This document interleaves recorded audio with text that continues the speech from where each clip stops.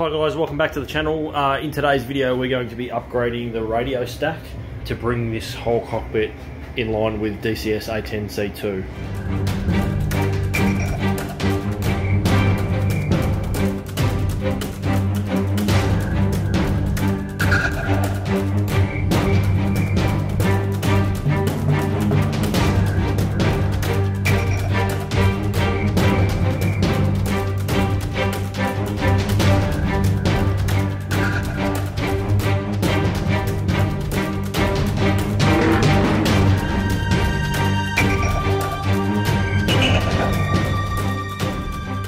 So the new A10 has an upgraded ARC-210 radio head. The old radio stack that I've got here needs to be basically removed, hacked up, the top of it cut off, and the new radio goes in. I'm also going to use this opportunity to fix up some of the things that aren't working on it. So this KY58 is just for looks only. None of these are actually wired up, only because I haven't connected them. I'll do that now.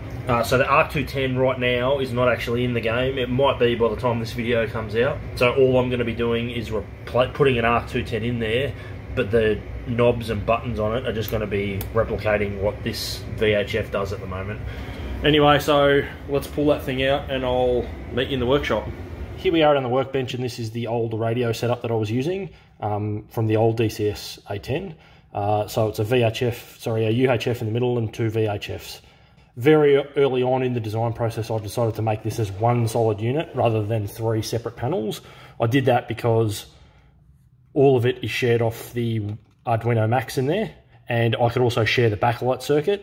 The other reason is because this one goes flush up against the Thrustmaster Warthog, I needed a lot of clearance here.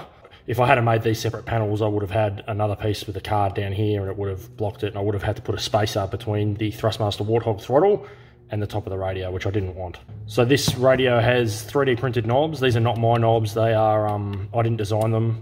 I bought them off Shapeways, off A10, all the knobs on this panel. This section here is just for looks.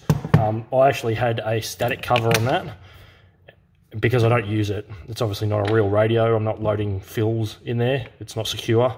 I'm going to use these for other things in the game, like pause, reset view, that sort of thing. I'm also got a 3D printed one of them. I'm going to replace this with a proper hinge on it. I'm not going to be making the ARC-210 a solid piece with this because it won't fit in my laser bed like that. If I wanted to cut a piece that long, my bed's not big enough.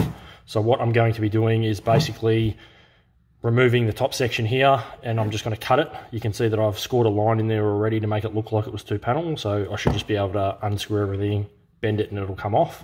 I'll pull it apart and I'll show you how I did the displays. There are actually 7 segment displays in there that are, if you look in here, you'll see there's a PCB in there that's got the 8 segment displays in it. You get them really cheap off eBay.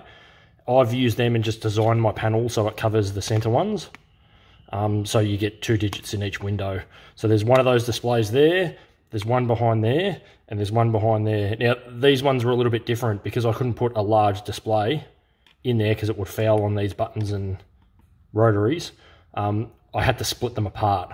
So that's what this card here is. That's actually just one of those display cards, and all I've done is add extensions onto some individual PCBs that I've done up myself with Prototype, just to extend the displays away from that card. And then there's 2 there, 2 there, and 2 there. I don't think I should really need to change any programming. All I have to do is remove that one and remove those indicators, and it should all still work. I'm going to try and leave this as complete as I possibly can. So I'm just going to remove this top section. Okay, so I'm just pulling apart this radio now. I just wanted to show you that when you take the faceplate off, all I've done is undo those 4 screws, and I've disconnected that tone switch. You can see the basic layout of the old VHF that was in there. So that film in there is just like a window tint sample. That makes it much easier to read the digits. If you don't put a film over this sort of LED, it's really hard to read what numbers on there. Okay, so you can see how there's that Max 7219 breakout board that I had in there, one of them.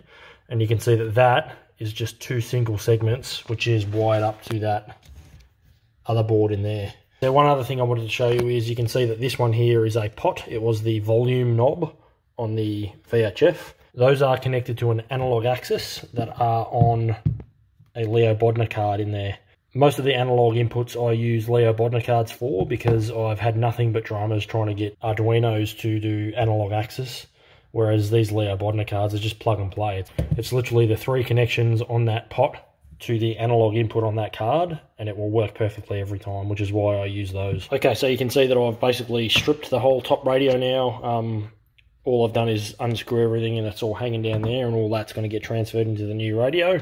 All I need to do now is just run a knife along that line that I've engraved until I get it deep enough that I can just break that off, sand it, and then I'm going to just weather this whole radio up and attach the new one. So the new one is not going to be an extension of this, because this middle plate on the new radio is clear, not black, so I can't have a black one up there, otherwise the backlight on this new radio won't work.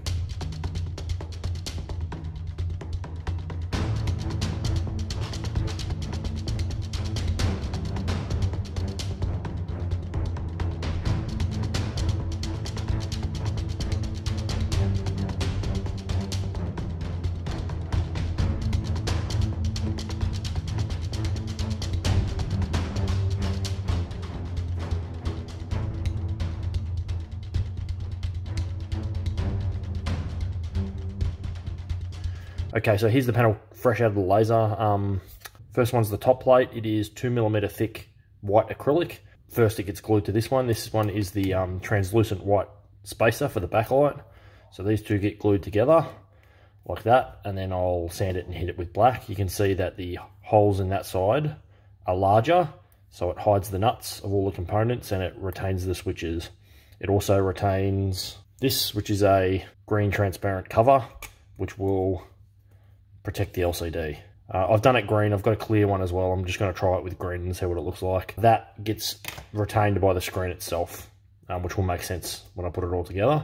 Next one is this one here. So this is the panel that is retaining, obviously, the rotary encoders. It also retains the motherboard standoffs that hold the PCBs for the tactile switches that the buttons hit. So this one here will get bolted on together like that, just with those 4 M4 bolts through there. The screen cover will go in here. Here's the screen I'm using, just a little 3.5-inch TFT. That slots into the larger panel like that and just gets press fit. And the only thing that holds that in place is a bit of foam. So this foam will just sit there, and then this panel, which holds the LED strip, will get bolted onto those motherboard standoff.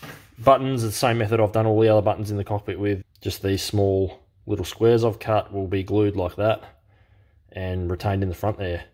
I've got a whole bunch of these. The key I've learned very early on is to make a lot of buttons. Don't just cut the amount you need. I usually double it, because some of them will fail, some of them won't be glued straight. If I paint them all in one go, they'll all be identical. I found that if I have to replace one button, just differences in the paint means I can always tell. Most people looking at it can't, but I can tell one of them's a little bit different than the others, and it does my head in, so I end up replacing them all anyway. So what I'm going to do now is just glue these together, glue all the buttons together, and get a coat of paint on them. Okay, here's the old VHF cover. It was just a static piece, and here's the new one I've just designed and 3D printed. You can see it's a hinge. It just goes in like that, and then I'll just put a brass rod down the center there, and it will be able to hinge up. I can put a spring on it if I want to keep it sprung down, but I don't think I will. And then once I sand it and paint it up, I'll put another one of these stickers on there, and then that gets bolted onto the top here. It goes through the hinge section, just goes through that hole, and then the hinge should sit on there perfectly, and it should look pretty good and hinge up like the real one. So these are the main two layers of the panel cut and engraved. That's the rear one, and that goes on the front, obviously. You can see that that one's been engraved, and it's got the pockets in it for the nuts and the buttons. So this one here is a bit different, being that it is clear. You can see that I have laser cut a mask before I pulled the paper off. So if I just pull this up, you'll see that I can pull that mask off, and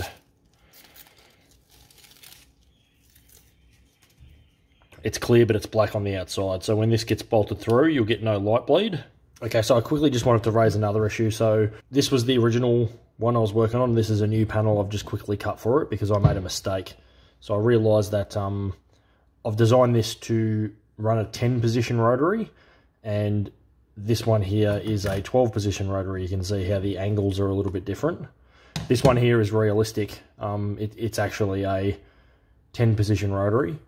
So there's a 36-degree throw in each knob, and this one here is the one I'm going to be running with, which is a 12 position rotary. So it's only a 30-degree throw.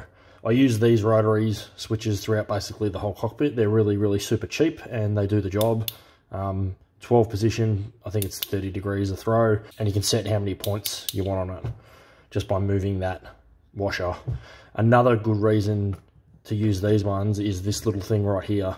So this comes from Leo Bodner. It is a BBI rotary switch. You can see it's a little PCB that you solder directly onto the back of one of these. The benefit of that is, so if I was doing it the old-fashioned way, I'd have to bolt it in there, and then I'd have 1, 2, 3, 4, 5, 6, 7. I'd have to solder 7 cables, and I'd use 7 inputs on the card. This thing here, you basically solder it onto this switch. It's just those 2 pads that go to the Leo Bodner, and that's all you need. It's just the 2 cables going to that. So I'm not using 7 inputs on the card. I'm only attaching 2, but this chip here adds extra inputs onto the Leo Bodner card. So I put this onto a BBI 64. It actually turns into a BBI 128. So it adds 12 extra positions to that card. So I'm not losing, I'm actually gaining. So it's a good way to go, rather than losing 7 inputs on each card for each rotary, because there's so many rotaries in this panel. I can use these and I can gain extras and still have enough inputs to do all the buttons. Whereas if I use the 10 position one, they don't make one of these that would fit a 10 position. Okay, so here's the 2 frontmost panels of the ARC-210. You can see this one here is the faceplate. You can see that there is LEDs around the rotary switches, and then there's going to be LED strip behind it, which is why it's clear, to light up all this section and all the buttons and the top section. The reason I did that is because I originally did the whole thing clear and had LED strip, and the light just wasn't very well spread around that. That's because of these large rotary switches. So if you backlight this whole panel with just LED strip at a distance, the light won't get in behind these here, which is why there's a dark shadow around the outside of it, and it just doesn't look right. All of these letters were sort of half illuminated, and there was a big dark patch. So where I really needed the light, I didn't have any. So which is why I did this hybrid setup. So there is some individual LEDs tucked in underneath and around those to light that up really well, but the rest of it is all just done with LED strip. And then this is the backlighting circuit, piggybacks off the next piece which goes on there. So what I'll do now is I'll just quickly put the buttons in this and get this bit bolted together, and I'll show you what the next bit is. Okay, so the screen that I'm using is one of these here. It's just a cheap little one off eBay. It's not a touch screen, doesn't need to be, unless I've missed something massively about the ARC-210. So it's very inexpensive, and it just is designed to press fit into an Arduino Uno. This won't be press fit because if I can't mount the Arduino so close to it, because it will foul on all these buttons and everything else. So there'll be cables coming out of it to the Arduino, which will be mounted remotely. The viewing area of this is not in the center, because that would make life too easy. They don't design it like this. So you can see how I've designed this panel here, how it's offset to hide all that. So it drops in there sort of perfectly. It's a perfect fit. To put the screen in, you just need to put this in, which is the protective cover so it doesn't get scratched. Peel the protective layer off, which I'll do when I'm happy that I'm about to put it together for the last time. I've designed it so it only goes in one way, that way just there. And now that's not retained with glue or anything. The way I retain that is using the next panel, which is the backlight circuit. This was actually an early prototype. You can see I've hacked the bottom bit up. So this is going and sitting off these motherboard standoffs in there. You can see how it does that. And I just sandwich them in between the two by using a bit of just foam. So basically I just put that foam in the center there, and then I put this on here. And when it gets bolted on, it sandwiches it in nice and tight. And that foam means that if I do drop something on this, it just actually has a bit of flex in it and won't break the screen. It doesn't move around a lot at all because of that nice laser cut in there, that it's the perfect size for it. And you can see how I've made the pass-through so the cables fit in. So that way you know that you've got it in the right way. There's nothing worse than putting this thing together and then realising you put the screen in upside down. This goes together the same way as the UFC does in that UFC video. If you go and watch that, it goes into a bit more detail. But basically the PCBs, again, same as in the UFC video, nothing special, just prototype board with a whole bunch of tactile switches on it. They will get, this one goes here, does it? Yeah, that one goes there. They will get put in there. The switches go through the holes, as you can see, and then the screws go through those holes, through this panel, and hold the whole thing together as a sandwich. So that's basically all that's involved in this. So what I'll do now is just bolt the whole thing together, finish off the soldering up of these PCBs, and should be good to put in the cockpit. Okay, so here is the sandwich basically complete. You can see that the PCBs are all bolted on. The only thing I haven't done yet is soldered on the cables. I'm just waiting to do that. It's pretty simple. It's only a single cable from each switch that will go to the BBI32. I haven't done that yet because I'm waiting to mount the BBI32 so I can see how long those runs need to be.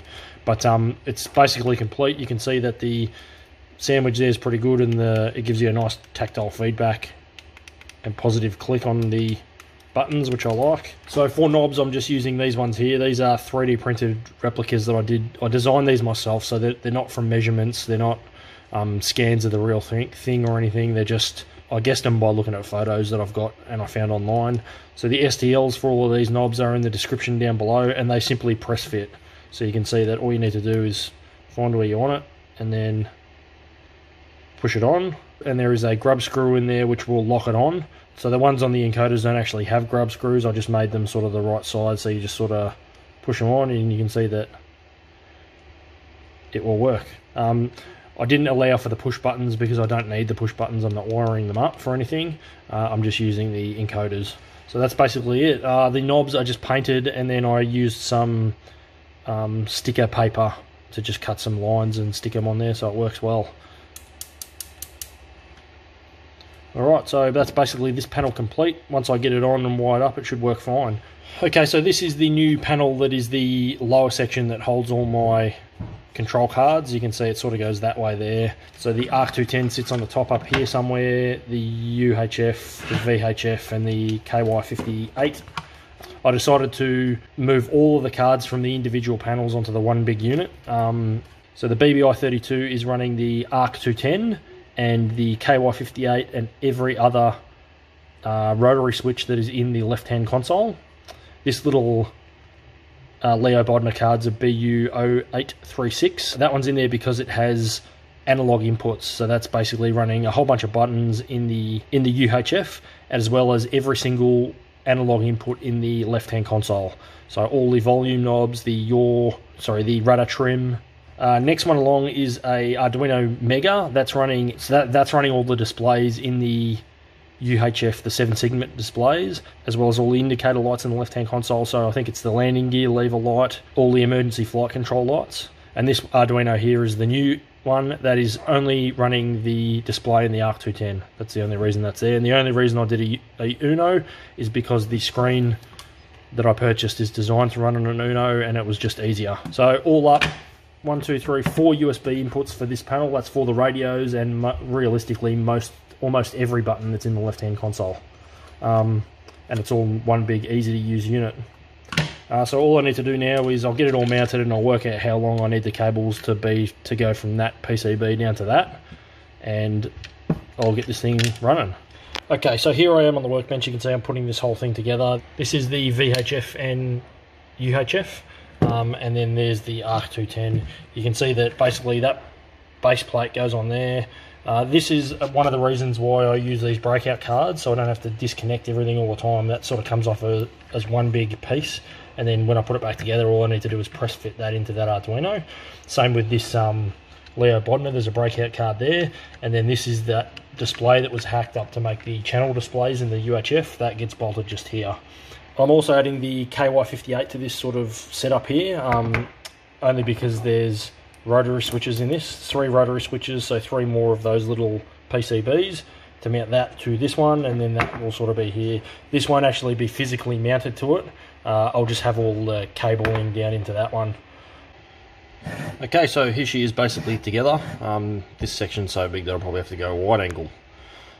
You can see that the new ARC-210's on top, UHF in the middle, VHF FM there, and I've attached the KY. So this is not one big panel. I've just put a couple of little brackets in here holding them together. So these are actually separate parts. I just wanted them all in one piece so I could run the wiring a bit more effectively. You can see that it's a network of spaghetti in there. So these cables coming out are that's just a piggyback cable. That's for the backlighting. So backlighting 12 volts all in, and the KYs is up under here. Right now, the ARC-210 is not functional in the game. So all I've done is upload a really quick little bit of code in there that shows the different radios displays on there, which I'll show you when I get it in the cockpit. So you can see that I have 3D printed and finished that hinged piece in there. That was just 2 separate 3D prints, and all I did was cut off a nail. So there's a nail that runs the whole length inside there, and it came out pretty well. It does have the capability to have a spring-loaded thing in there like the real one does.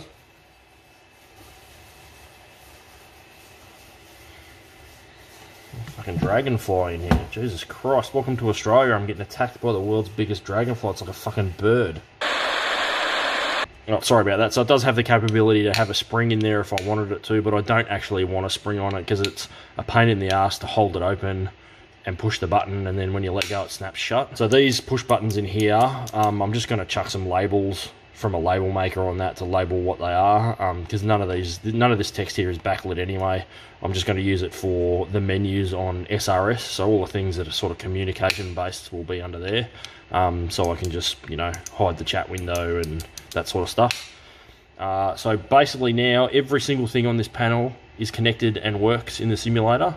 I'm just waiting on the ARC-210 obviously to be implemented in the game, but every single button is in the game, and using that card there comes up as a generic input. So as soon as they release this in the game, I should have all those buttons working basically instantly. You can also see how I intentionally weathered all the old radios, but I'm leaving this one like it's brand new, like it's just been bolted in to sort of make it look like it's an upgrade. I've also 3D printed a whole bunch of these little D-Zeus replicas. They're pretty simple things. The STL file is in the link below. All I do is press fit over the top of the bolts I'm using. So they're like covers, and they make the whole thing look better. And I printed out a couple of hundred of those so I can do the entire cockpit. And it's really easy to weather them. All I do is a bit of dry brushing on silver. Same thing I do on these panels here. I'm pretty happy how the weathering comes out on this, and it's really simple to do. And the other thing about weathering them is it hides the imperfections in the 3D prints. It just makes them look like there's imperfections in them because they're worn and used. I might as well just plug this in, and you can see that the screen is working. Once I connect power to it, it'll light up. And basically that's the quick bit of code that I just did. Once it gets a signal from the game, it'll show each radio's frequency there. But this is temporary until the game comes out with a proper ARC-210 and I know what goes on that screen. It'll fill the empty gap.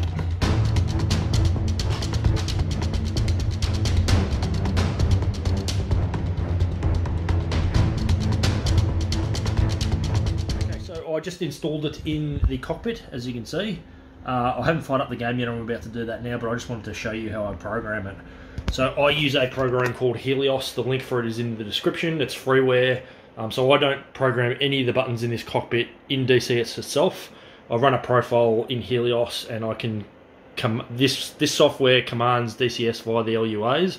This software is also the thing that's exporting not the MFDs because they're just viewports, but all the gauges.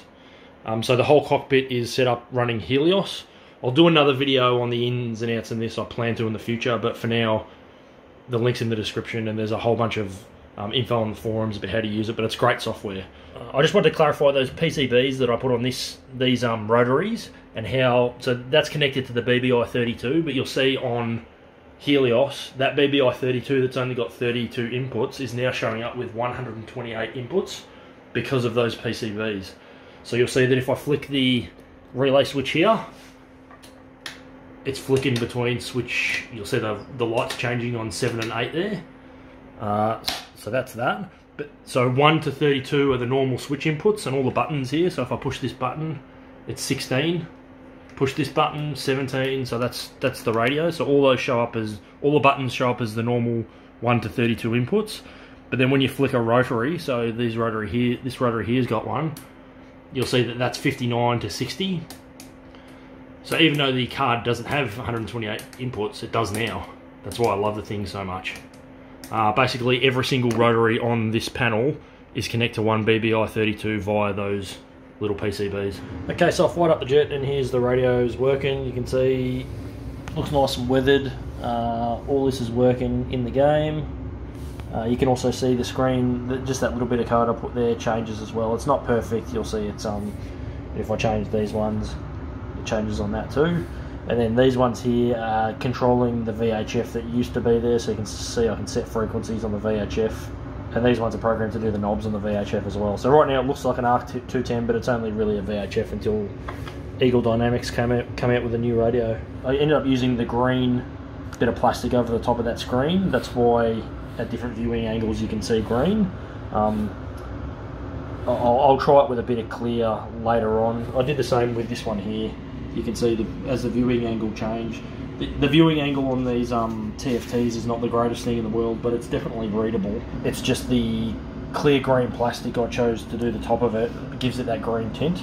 And I did that because everything's green because it's supposed to be night vision capable. I can change it with clear later. I did try it with that darkened plastic, but it was just too dark. It didn't look very good at all, so I swapped it back out for the green stuff. Anyway, thanks heaps for watching. Please make sure you subscribe. It doesn't cost you anything to do it, and it supports me.